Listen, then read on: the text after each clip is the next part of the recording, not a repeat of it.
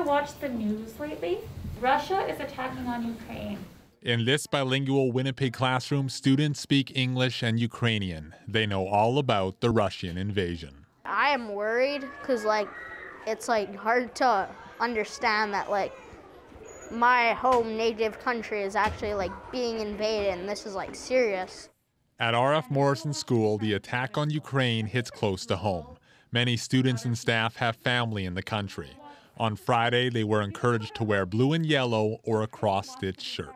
Talking about aggression or war is a very difficult thing to discuss with our little ones. But they still have the biggest land.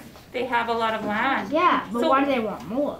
So far, they have questions about things they see on the news, but for the most part, they are curious. They want to know more. You want to start with the title?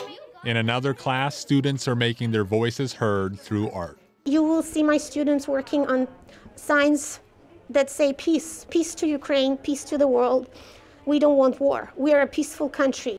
Those who grew up in Ukraine are finding ways to help. I had friends from Ukraine messaging me, and I was asking them what would be the best way for us to support you right now, and they're saying donate to legitimate organizations in Ukraine that are actually helping troops, and they're helping civilians and displaced people from their homes.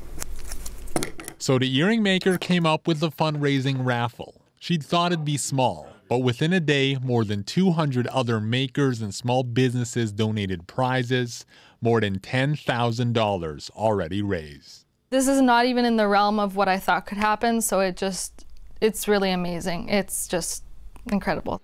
Anyone who wants to show their support can head to the Manitoba Legislature on Saturday at 5. We would like to invite to this rally the whole Ukraine Canadian community, as well as the whole Manitoba, to come and show support for Ukraine.